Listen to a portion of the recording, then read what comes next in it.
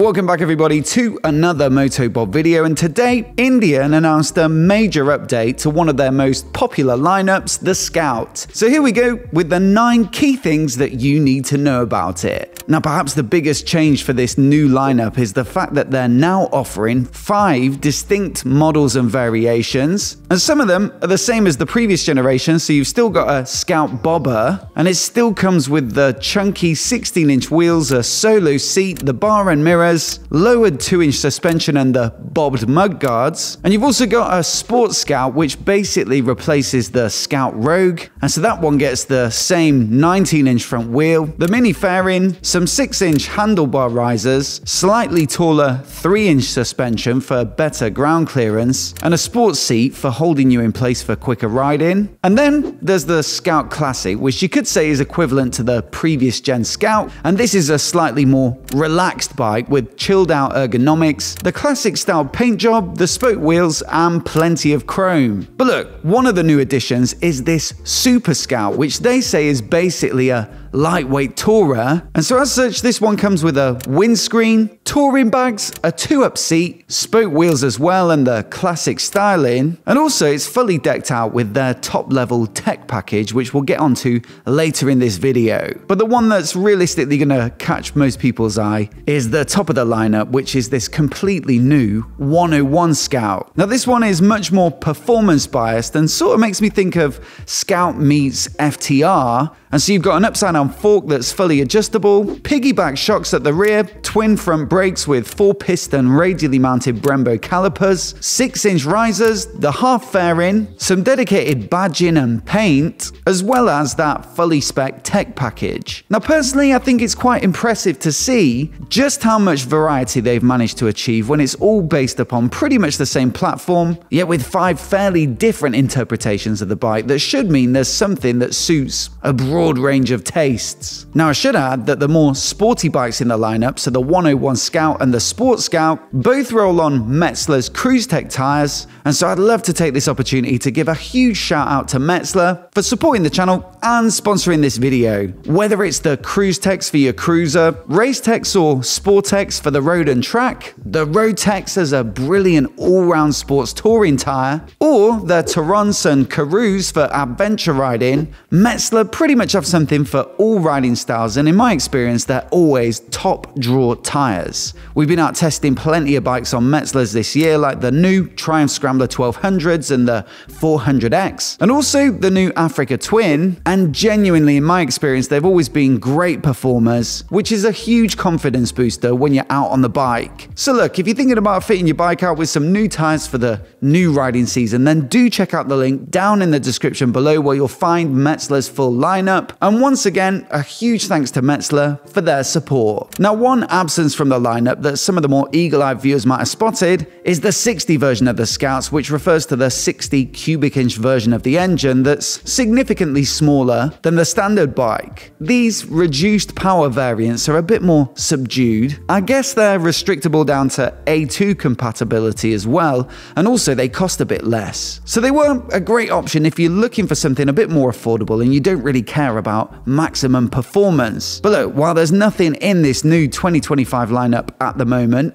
Indian did say on the press call that they would follow at a later date, so perhaps it's worth holding out for one of those if it sounds a bit more like suited to your needs. If, on the other hand, performance is of concern to you, then you'll be very happy to know that these new Scouts all use an updated 1250 V-twin that they're calling the Speed Plus. Now that's 10% up in capacity from the 1133cc V-twin that was in the previous gen Scouts, and as a result you get about 5 more horsepower at the top, so it's now 105 peak, and that rises to 111 horsepower specifically on the 101 Scout. Peak torque has also seen a fairly significant boost, so it's 82 foot-pounds now peak, or 111 newton-meters, so that's 10 foot-pounds up or 13.5 newton-meters, and so combined with a little bit of weight loss as well across the lineup, I am expecting these bikes to feel quite a bit more punchy. Now on top of that, Indian claim that they've also also done some work to improve the sound of this engine, whilst also fitting a slip assist clutch, which means there's a much lighter feel at the lever, as well as preventing rear wheel lockups under aggressive downshifts. Now, from a practical perspective, they've also added a sight glass, as well as make it much easier to remove the valve covers, and so servicing all round should be easier. And then last up, on the engine, they've also changed the appearance quite a lot with these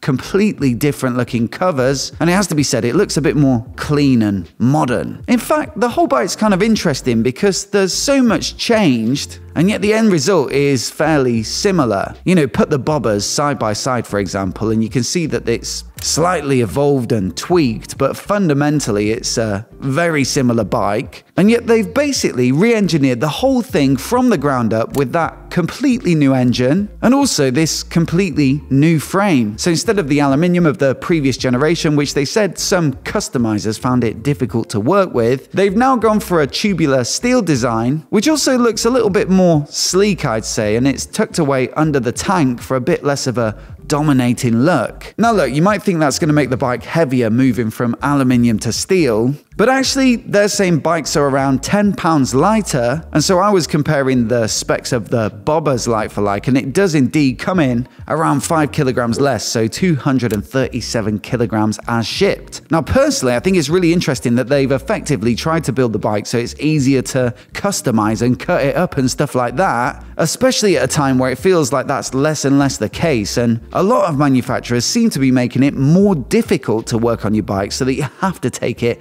to their dealers to be serviced. And so on this one, it's got to be said, hats off to Indian. Now these bikes are super low in terms of the ergonomics, so the bobber is the lowest with that reduced travel suspension, and the seat height comes in at 649 millimeters, whereas the rest of the lineup, well, they are a little taller by 5 millimeters, but still generally super low at 654. Honestly, for a lot of people coming from naked bikes and stuff like that, it's going to feel really very low, but it does give you a lot of that cruiser feel, and it does also make it very easy to get your feet down and make them feel very manageable. New for this model though, there are mid controls available, which I think is going to make it more appealing to those who don't necessarily come from a cruiser background or don't enjoy having their feet super stretched out. And they're actually saying with all the different seats and foot pegs and floorboards and risers and handlebars available, there are now more than 30 ergonomic combinations for this group of bikes, which it has to be said is great news, I think, for the customer. You know, sometimes you do like the look of a certain bike, but you just can't quite get on with the way it feels when you're out riding it, and so I'd say it's great to be able to get those contact points absolutely dialed into your personal dimensions. Now, having ridden the Indian Scout in various configurations in the past, I have to say one of my favorite things about it was that it was a modern day bike, quite quick and punchy, but also it still felt fairly basic and stripped back and raw. And so coming into this update, I was preparing myself to be a bit disappointed because naturally, being a brand new updated version, they were always going to add loads more tech and goodies to this bike. But look, I think they've absolutely nailed this one because they're now offering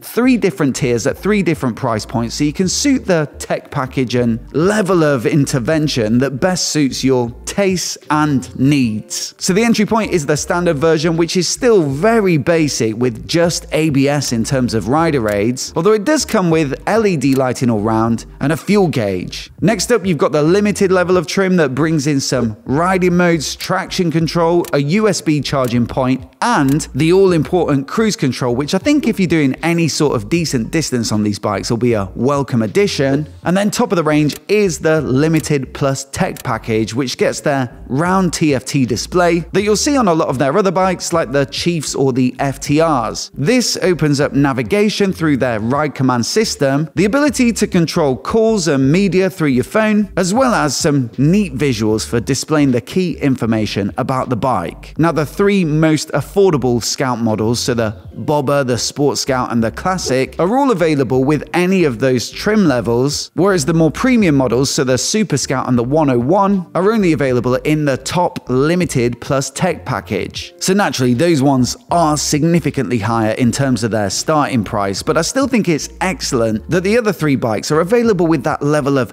flexibility, and it really does feel like they've put personalization and personal taste right at the forefront of this update. Onto the styling, and while the bike does have a lot of the same overall shape, again, pretty much everything is new, so that new engine looks significantly different, and of course, the new steel frame adds a bit of a different look as well, but also all the bodywork, so the mudguards and tank, the seats, the side panels, the exhaust system, the tank console, the bar risers, all of it is new, and I think, personally, it looks absolutely fantastic. The Scout Bobber in particular has always been one of those bikes I'd absolutely love to own because it just looks so cool, and I really like what they've done here with the styling. It feels like a slight tweak that just neatens it up a bit and modernizes it, but it still retains that sort of menacing stance. And look, this might feel like a bit of a detail, but probably for me, the biggest visual improvement has to be the new smaller radiator, with the previous generation having something that was a little bit on the large side, and it did sort of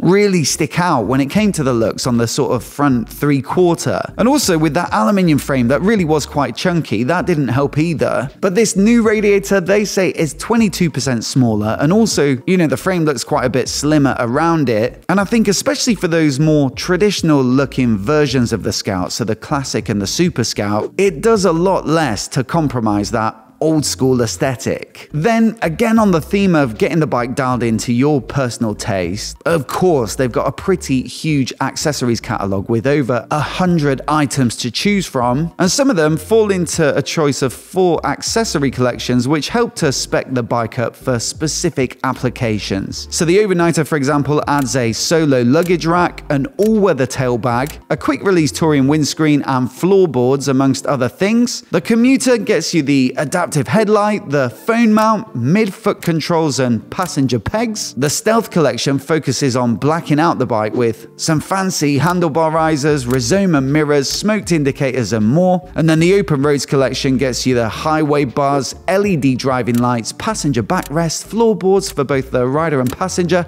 highway pegs, and all that sort of good stuff for long distance rides. Now the price is a bit of an interesting one because in the US, a lot of these models have gone up by a few $100s, and so it might not look like a particularly bargainous deal, although you have to admit there are quite a few significant enhancements, and so you could argue these new bikes are probably worth the extra cash. In the UK though, the Scout has always looked a little bit expensive, and so maybe that's made it a bit difficult to recommend against some of the competition like the Triumph Bobber or the new BMW R12, which comes in under 12 grand. But it looks like the Scout Bobber is actually down by about 500 quid now, and also the Super Scout is down by about 600 versus the Scout Rogue that it replaces. Now it's not all good news. Stuff like the Classic, that's 400 quid up on the regular Scout, but I think overall that's a pretty good deal for UK punters for once. So definitely some nice improvements with more power, less weight, lots more flexibility, some nice different models to choose from, and also a bit less money depending on which one you choose. And so look, I'd love to know what you think of this update down in the comments below, as well as which of the 5 really tickles your fancy. Also, if you want to see my review of the Scout Rogue that the Sport Scout replaces, then I'll put it on the screen now so you can give it a click and give it a watch in case you haven't already. Also, hit subscribe if you want to see more of the latest motorcycle news like this right here on YouTube. Many thanks for watching today, and we'll see you in the next video.